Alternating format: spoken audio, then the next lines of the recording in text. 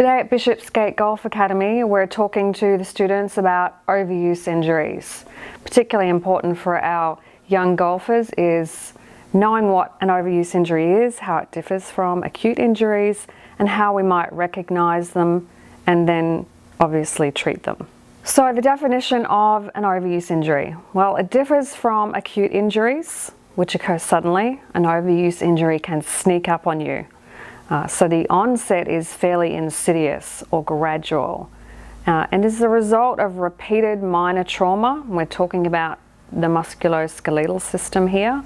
And it basically is that the body doesn't have adequate rest or recovery to remodel or repair the tissues. So what do we generally see with our young golfers? Well, this is a picture of the general distribution of overuse injuries in golf and their locations.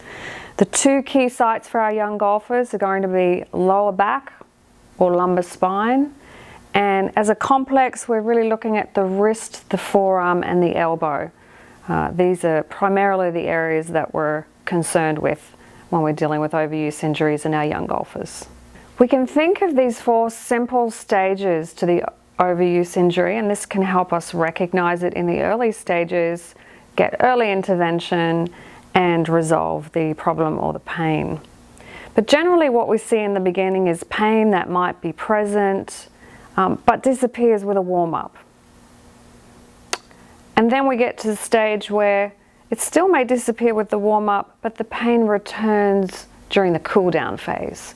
So it might be present at the end of the day or the end of the activity.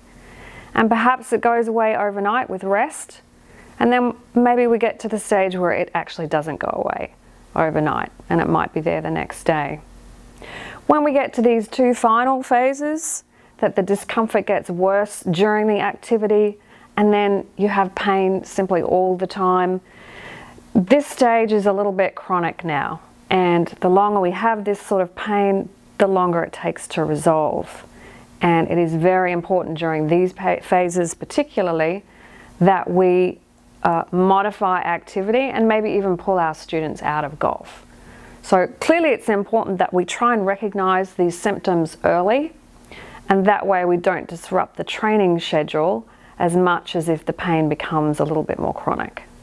So there are a number of risk factors and causative factors involved in overuse injuries, so it is important to determine these when looking at the intervention.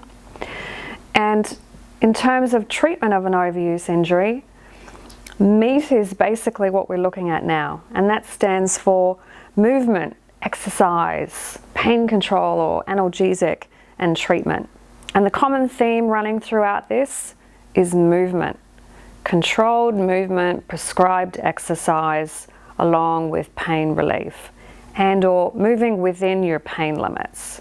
So this is the theme for dealing with our overuse injuries, and hopefully we can get them earlier rather than later with a little bit of education.